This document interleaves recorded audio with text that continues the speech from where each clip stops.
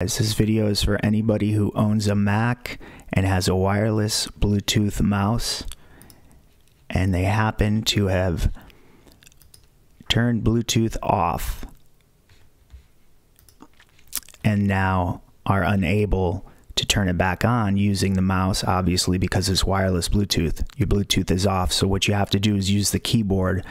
You can either press Command Spacebar or F4, which will bring up the Spotlight search.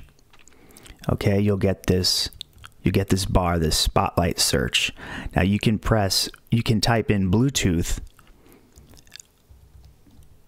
However, typing in Bluetooth alone will not help you. If you just type in Bluetooth, it's going to bring you here, and you're not going to be able to get over to that Bluetooth box and highlight the Bluetooth to turn it back on. You're not going to be able to.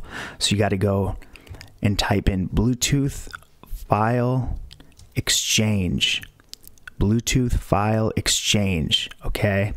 Open it by hitting return.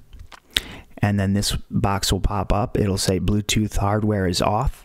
In order to use this application, the Bluetooth hardware must be on. Do you want to turn it on? And now you'll see that turn Bluetooth on is highlighted. I press return.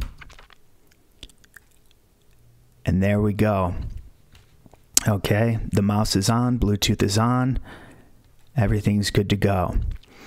All right, guys, so I hope that helped. If this video was helpful, consider hitting the like button and leaving a comment below as to whether or not this worked. Other than that, I wish you all the best. God bless, and we'll see you next time.